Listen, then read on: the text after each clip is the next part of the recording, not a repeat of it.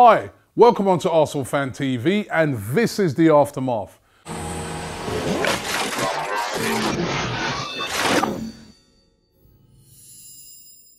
Well, what a pleasing victory it was on Saturday. That was a very, very tough game. Make no mistake. We had that really hard game against Bayern Munich, which, you know, basically the best team in the world at the moment. We overcame them. And then straight after that, a few days later, to have to take on an Everton that would have been rested the whole week, pumped up and ready after their defeat to Manchester United. It was always going to be a tough game. Add on top of that the torrential rainfall throughout the game.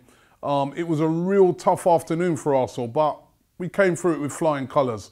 We're so comfortable to begin with. When we went 2-0 up, I mean, you couldn't see Everton getting back into the game, but this is football. They go at the other end, deflected shot, they score, and then for the last, say, 15 minutes of that game, we were living on the edge. They could have scored. You had a great save by Petr Cech, Lukaku hit the post, but also we could have scored. We could have scored a few goals to have put the game to bed, but in the end, we ran out deserved winners, and it's a fantastic result. Everton are no mugs.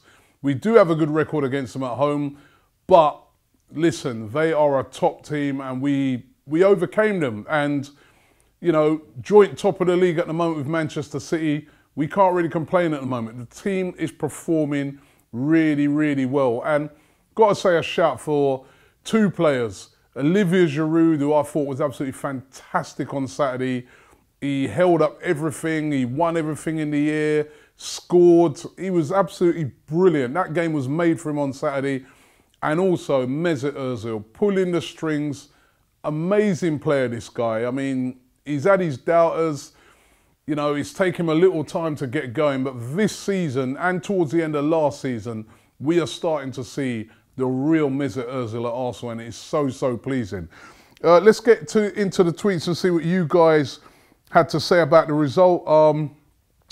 No Regrets says, I got a little tense and scary at the end, but we're Arsenal and of course we're going to win. All right, he's very confident. I don't know if I was that confident for stages in that game.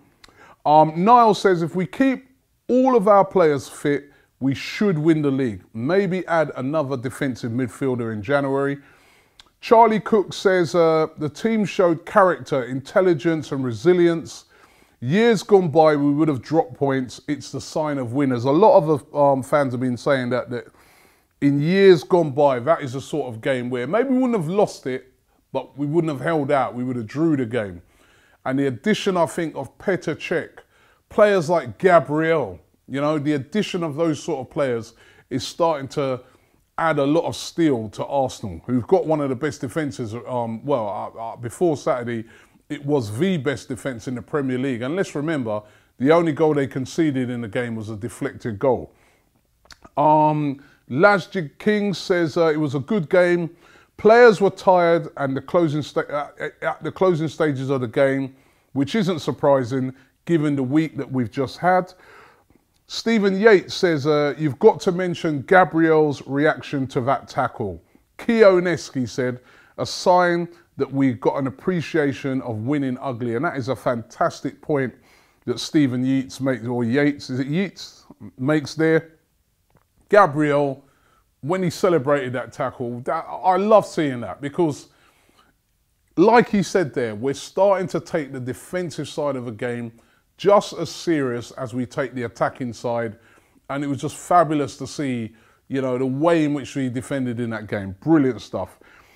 Jesse says we need to finish a game so we don't have to let the other team come back like what Everton did. That's true. We did have a few chances to finish that game before then, which we didn't take, which would have basically put the game to bed. But hey, that's how it goes sometimes.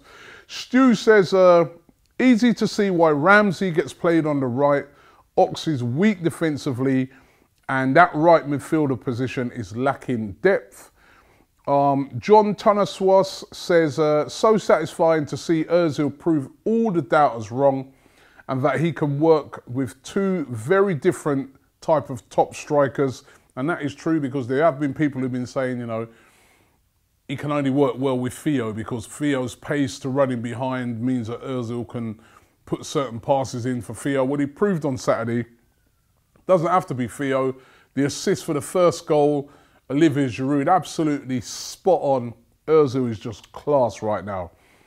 Pranavav Rose says Giroud had a flawless game, and he said Arsenal on fire. Mr. DT, my friend, he says complete polar opposite to the Manchester United game, but the end result was a vital 3 points, and that's all that matters. Win like this and you win titles. Sheke says, great result against Everton. Ozil was running the show, but let's not get carried away. Just keep our good form. I think that's very intelligent there to say that.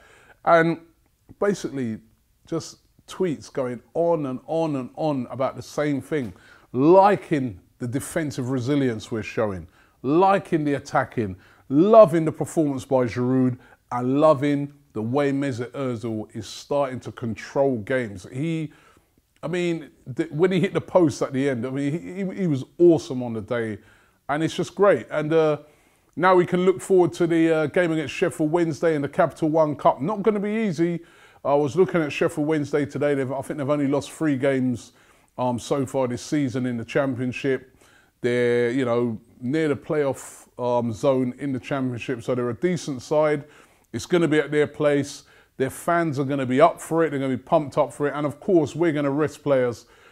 You can't expect to see guys like Alexis Sanchez, possibly Santi Cazorla. Some of those guys are going to get a rest. But it's a chance for some of the fringe players to come in. Joel Campbell could come in and really make a mark on that game. Oxlade-Chamberlain, who over the past recent weeks hasn't been at his best. It's a chance for him. And maybe we'll get to see Theo come back in, or maybe continue with Giroud. But it's a chance for some of the fringe players to come in.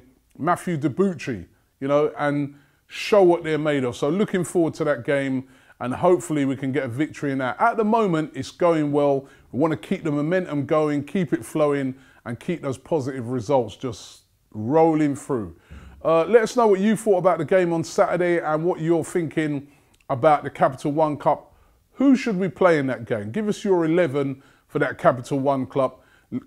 Leave it in the comments below. Don't forget to subscribe for Arsenal Fan TV, and thanks for watching. We feel this way, ain't nobody like us, surely.